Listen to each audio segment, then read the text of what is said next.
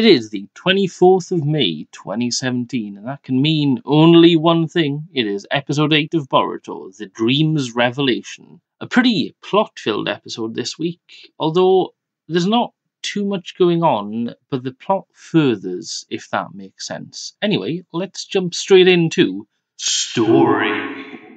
We start off this episode with a very weird kind of cold opening for the first 30 seconds of a strange man kind of looking at the moon or possibly the earth and talking about, I assume, Boruto, saying that he's very important and stuff like that.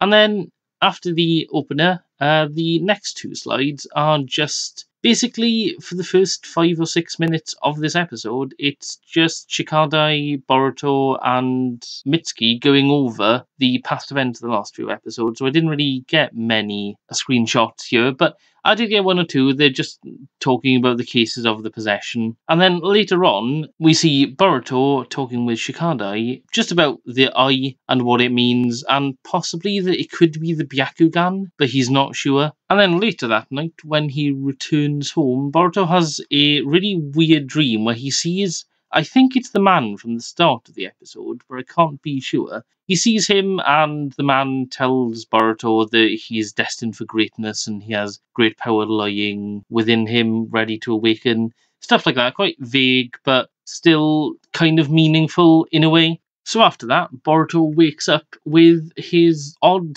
possession eye thing activated already in his right eye, and thinks that he's awakened the great power of the Byakugan, which leads to a couple of minutes of Boruto acting really weird, which is quite funny. He's very overdramatic. Chunbyu, I think. Chunbyu. I can't remember the name of it, but the kind of Japanese thing of being overdramatic and very manly and show-offy, if that makes sense. This is inspired by the main character of the movie that him and the others went to see at the start of the episode that I haven't shown screens of yet because I'm going to discuss it in extras. But this is kind of probably Boruto being really confused about things, and because he's so unsure of it, the memory of the movie he watched kind of seeps into his dreams maybe and convinces him then that he's this superhero. So after a while of acting really weird and Naruto coming home because he's really tired and stuff, he kind of confronts Boruto about why he's acting so weird. And Boruto replies that it's probably the Byakugan that he reckons he's awakened it. Naruto and everyone else seems a little skeptical about this.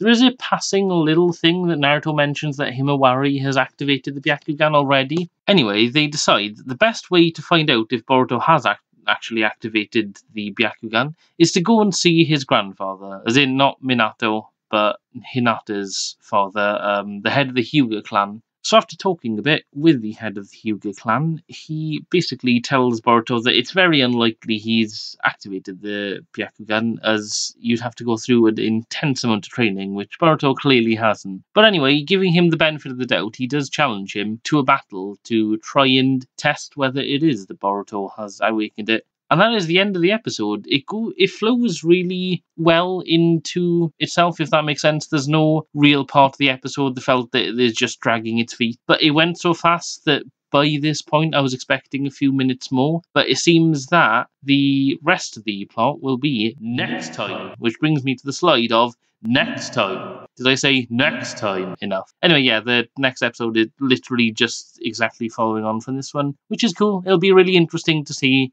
if this eye thing really does have any link to the Byakugan. I don't think it is a Byakugan, but it could be some kind of hybrid, I think, maybe between Naruto's bloodline and Hinata's bloodline kind of mixing. But who knows? I don't know. It could be anything. So stay tuned for next week. Also, just to add before I do continue with this, I shan't be making an episode next week because I will be away. I won't be home in time to record it because I think I'll be home next Monday or something, which will just be a day or two before the episode afterwards. So I'm just going to skip that one and review episode 10, if that's okay with everyone. Even if it's not okay with everyone, I'm still going to do it. Anyway, let's jump into extras and theories. As I mentioned, the plot of this episode kind of flowed in one succinct way. There wasn't any little breakups or little mini plots going on. So, as you'd imagine, there wasn't many extras. The first three slides I'm going to show you just the movie that they went to see, which is kind of plot relevant actually because it kind of influences how Boruto acts later on in the episode. Also, he wears the same eye mask as this guy from the movie, which is cool. It is a very cool eye mask and reminds me of Kamina from Gurren Lagann. And yeah, the main character of this movie kind of seems to possess the Sharingan, it seems, because he has a weird glowing red eye and also the ability to kind of stop time almost. The screen goes inverted and then he quickly runs around taking out all the bad guys. So it kind of seems like it's inspired by the Sharingan or maybe the Byakugan, who knows. And the next slide, because I love little attentions to detail, this was one I noticed, which is Boruto basically has almost exactly a Game Boy. It looks almost identical to one. There's very little difference, and it even comes in the shade of purple that the Game Boy Color did for sure. So that's pretty cool. We can also kind of see game carts strewn around. They're not very distinct, but we can still see that they are invariably game carts, which is cool. And there seem to kind of be Game Boy carts and Game Boy Advance carts, judging by the size. Or maybe DS carts, I can't quite tell. But regardless, this is quite a nice little bit of detail for a scene that we see for maybe 4 seconds or something, so that's pretty cool.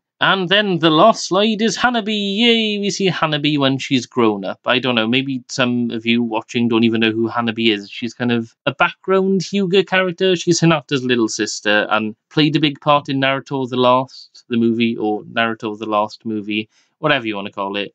But it's kind of cool to see her grown up and stuff, and she seems to be a part of the next episode as well. That about wraps it up for this episode. I'm just going to add 1 or 2 extra little things I liked about it. The first one is that I like how Mitsuki has become kind of, not a joke character, but he's kind of got a comedic side to him in that he creeps up on everyone and they don't realise he's there. I quite like that little touch. It does give him a bit more characterisation than just the weird snake kid or the one they talk to when the plot thickens. It's kind of cool. And finally, I've got to add that this is the first episode that I can remember that doesn't have a possession in, or isn't about possession, which is kind of cool. I mean, it is kind of all about possession if you think about it, but it is nice that the last 7 episodes have led up to this, and this is kind of a boiling point that everyone has realised, okay, that's enough possessions. We really need to do something about it now.